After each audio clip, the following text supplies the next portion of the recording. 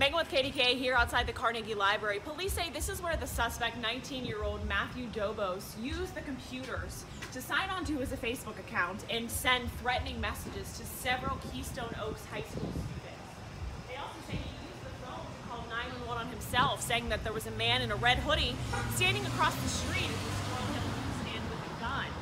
Detectives arrived and they saw Dobos standing there wearing a red hoodie. That's where that investigation began. They started looking into him and his activity here at the library. We're going to tie it all together. We also reached out to Keystone Oaks High School because they were closed earlier this week for a separate threat. All of those details on KDKA.